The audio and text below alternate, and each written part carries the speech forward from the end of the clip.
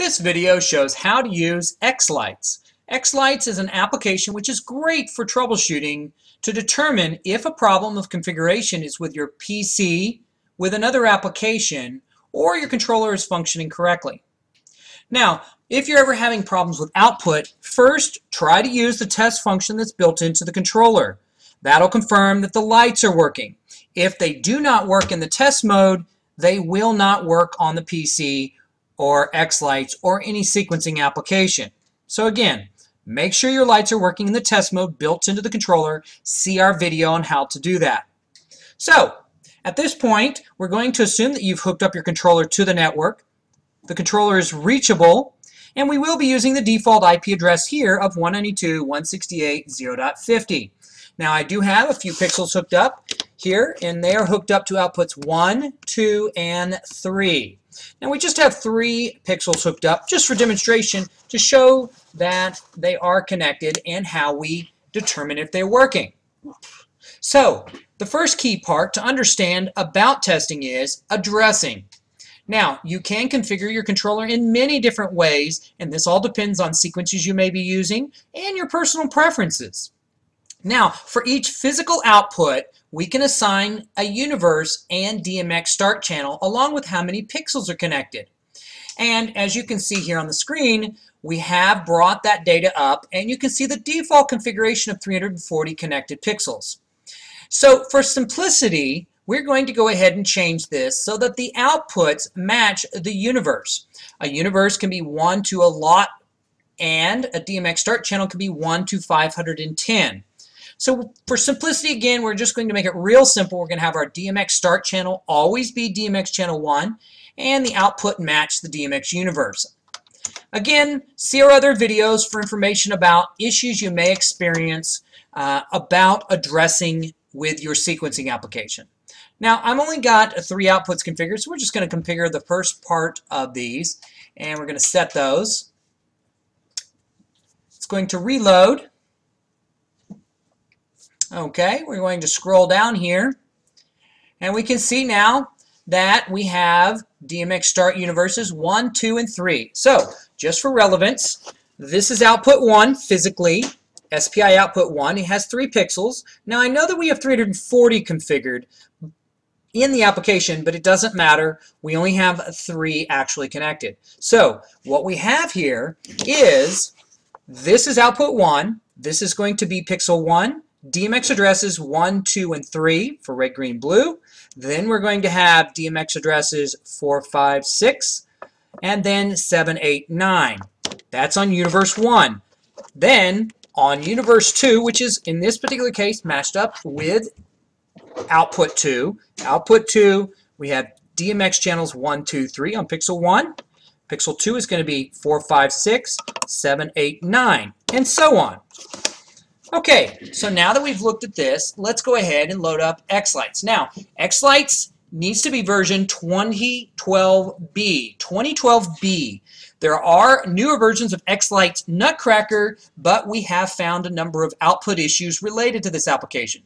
Using Nutcracker for sequencing your applications is fine, but we do not recommend testing using Nutcracker xLights, the current versions.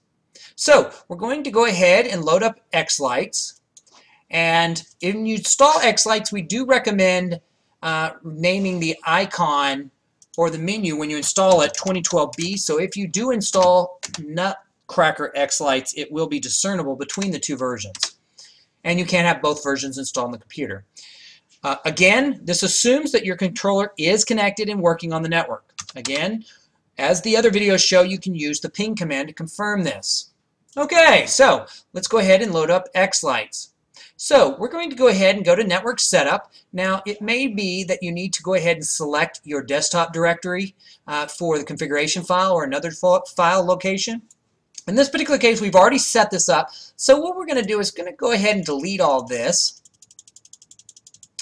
And we're going to go ahead and add a new output. Now, this is E1.31, so we're going to click E1.31, and we're going to say unicast. And we can see that my IP address here is 192.168.0.50. So we're going to enter that IP address here, 192.168.0.50, starting universe 1, and we're just going to configure 3 universes, which is what we have for testing here.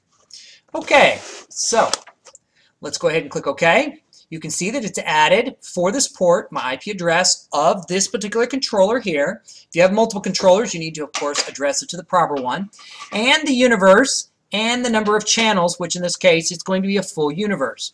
Go ahead and hit Save. We're going to click Schedule and Test.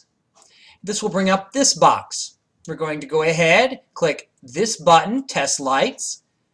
We are then going to go to the X tester. Now we have 3 networks here. You may have networks that scroll off the screen. You may have to click back to get over here. And so what we're going to do is go ahead and just check off one channel. We're going to check off channel 1 of network 1. So what we should see is this is network 1. This is Pixel 1. This is DMX channel 1. So let's go ahead and say background only, and we're going to turn it on. And you can see it's lighting up. Here, it's blue. Now, that may not be what you wanted. You may not want blue. So we may have to go back to our application for configuration and configure the order in which they're configured. So we're going to say this is RGB, and we're going to set that. And wait for the controller to restart and take those settings.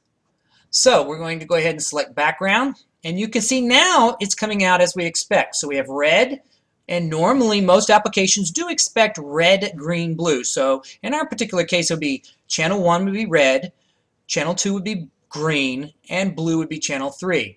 So let's go ahead and try that. So we're going to leave this on for the background only and the background intensity. We're going to check off that. We're going to check off 2.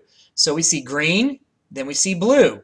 So we have red, green, blue all together. We now get white. So we can see that these are properly set up.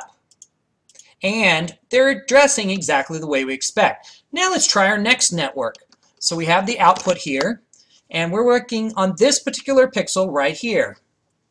We're going to turn on network 2, channel 1. You can see it's red, green, blue, green, and blue, and it's working as expected.